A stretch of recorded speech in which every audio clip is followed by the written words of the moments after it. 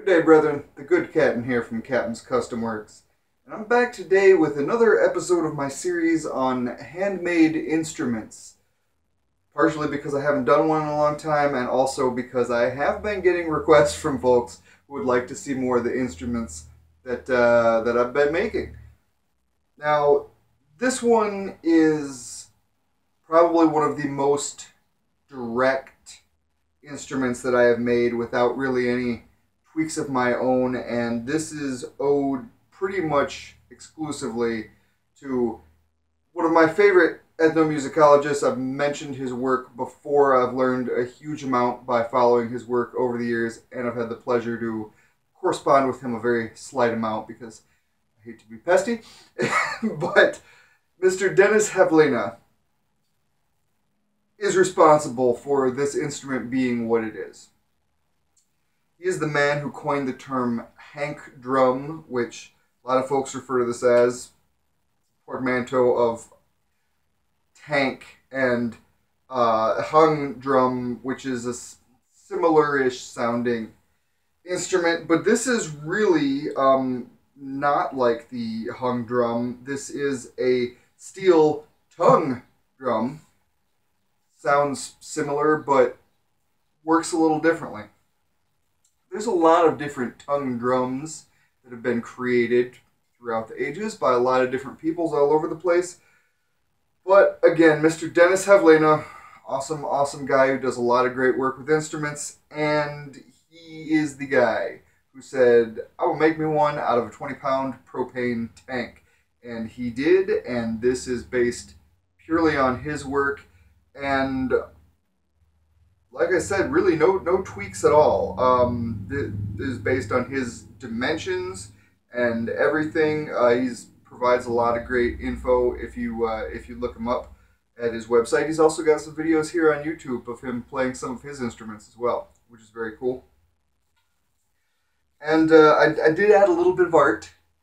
I had to put some of my own art on there, which probably doesn't show at this distance.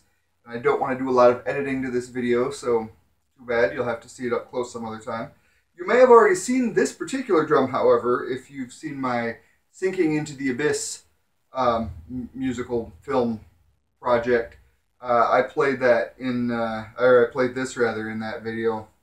I also, the cushion-like foot for it, I did a slightly different way, but that's really not a big deal. It needs to be insulated a little bit from the ground, or it can be played in the lap. It's a heavy drum, though. I mean, like I said, made from a 20-pound tank, propane tank, and but it gives it an awesome tone.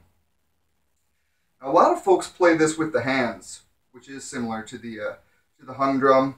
And you can play with fingertips or thumbs. I think the thumb's kind of convenient, but my favorite way to play is with rubber mallets because the purity of tone is just absolutely excellent.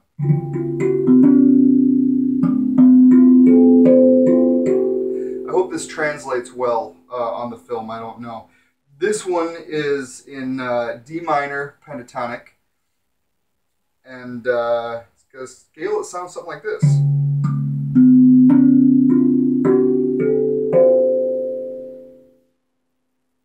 Another thing that I should have learned better but didn't, this is actually the first tank drum that I ever made, which is why it's still mine and I'll never get rid of it. I've made many more since then, but this was the first experiment with it. And trial by fire right there. I did learn, like it said right in the literature that I was reading off, if you tune a tongue too low, if you tune it down by accident, it takes a lot of material removal to make up for that accident.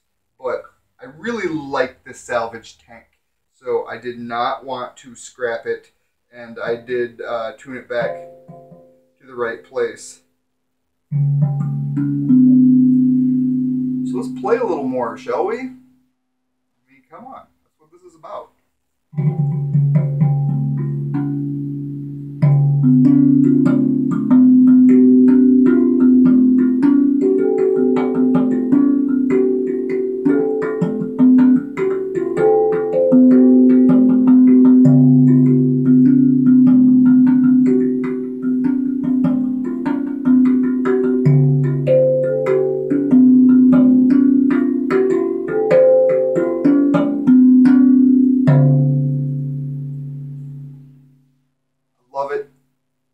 beautiful sounding instrument, and you know, I don't mind the look any myself either.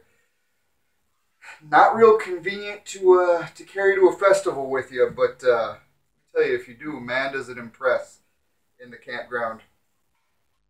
So that's just a little bit about one more of the instruments that I've made, and hopefully you guys are enjoying this, and I'd love to continue bringing them to you. We'll see how that goes. So let me know what you think. Please, please, please check out Dennis Havlena's work either on his website, which is dennishavlena.com, or look up on the YouTube right here. I mean, you're here already. Why not? He's got so much awesome stuff, and he's an icon in my eyes. Wonderful guy who's we can all benefit through his knowledge. That's the way the world's supposed to work. Thanks again for joining me, and we'll see you again in the real near future. Whether you like it or not.